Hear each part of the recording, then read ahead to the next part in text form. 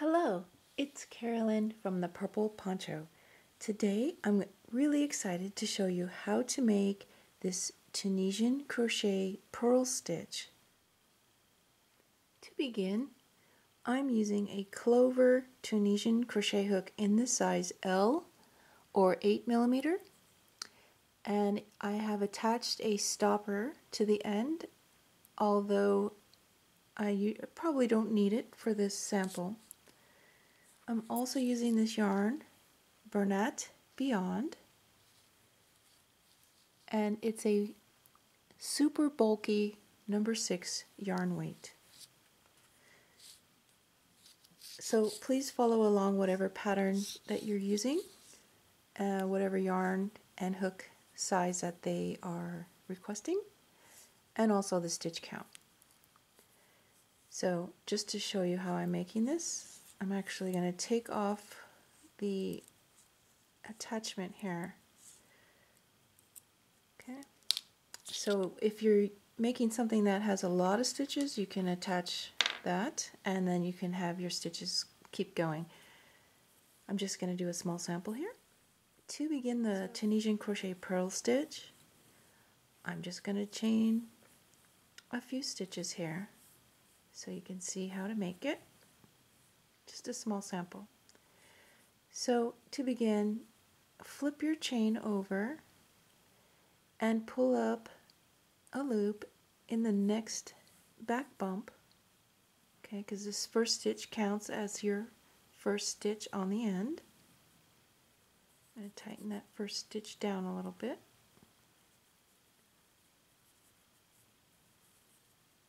Okay. And continue by pulling up a loop in each back bump. This is the back side of your chain. This is the way I like to start my Tunisian crochet projects. It leaves a nice edge on the end. See how it has that nice chain look? Okay, so that is our forward pass to pick up the loops.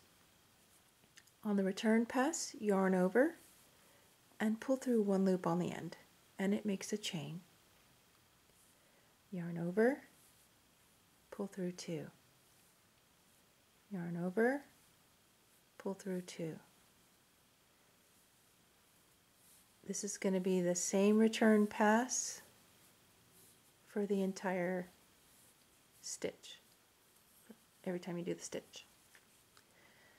So we have a Tunisian simple stitch, and now to start the pattern repeat and the purl stitch, we're going to bring the yarn across the front of your hook and come down and insert your hook from right to left, and then bring the yarn around to the back side of your hook, yarn over, and pull through. So bring the yarn down, insert your hook in the next vertical bar from right to left, bring your yarn to the back of your needle or hook, yarn over, and pull through.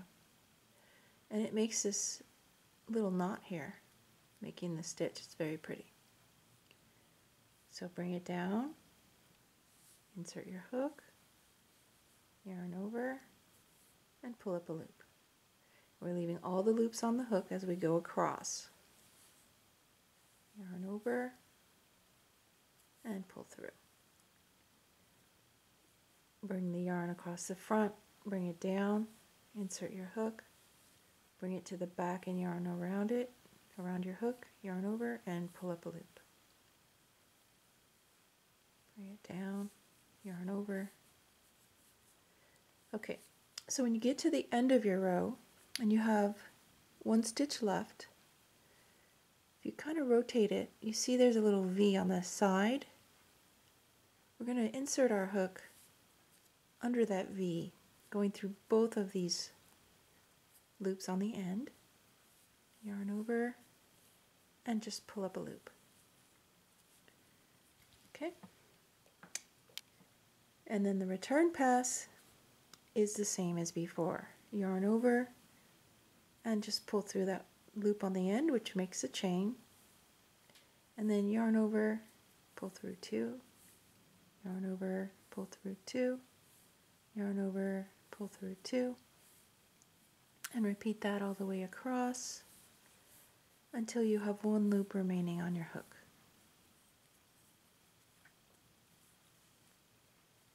So we'll do one more row.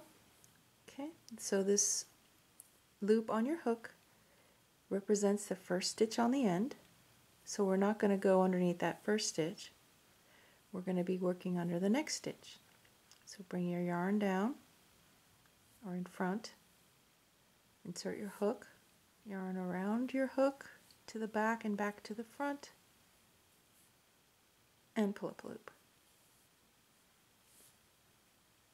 Wrap it around and pull up a loop. And that's how you make the Tunisian purl stitch.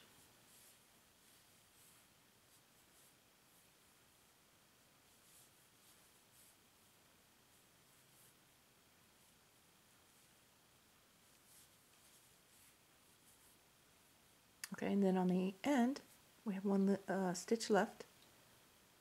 Just going to go through both loops on the end, yarn over and pull up a loop. Also, it's a good idea to count your stitches when you're picking up your loops to make sure you haven't missed any stitches across. Okay, so return as normal all the way across, and let me show you how to bind off. So once you've made your number of rows that you need for your pattern, you need to finish off these top stitches. So you're going to do the exact same stitch pattern, bring it down, yarn over, pull up a loop, and then slip stitch right off. Okay, so we are only going to have one loop, one live loop on our hook as we bind off, binding off each stitch individually, and then slip stitch. Bring it down, yarn around, pull it through, and then slip stitch. And it's making a nice chain on the top as well, so you have matching ends. And you just do that all the way across. Same exact pattern. Oop.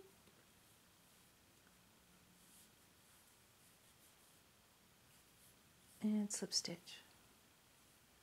One more stitch in pattern repeat, and on the end, going through both loops again, yarn over, pull up a loop, and slip stitch, and then end off your yarn.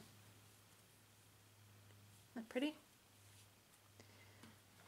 So that's how to make the Tunisian purl stitch. I hope you've enjoyed this tutorial on how to make this beautiful stitch. I'd love for you to hit subscribe and the notification bell to get notified of new videos coming to my channel. Thank you for being here, and thank you for crocheting with me. Have a great day.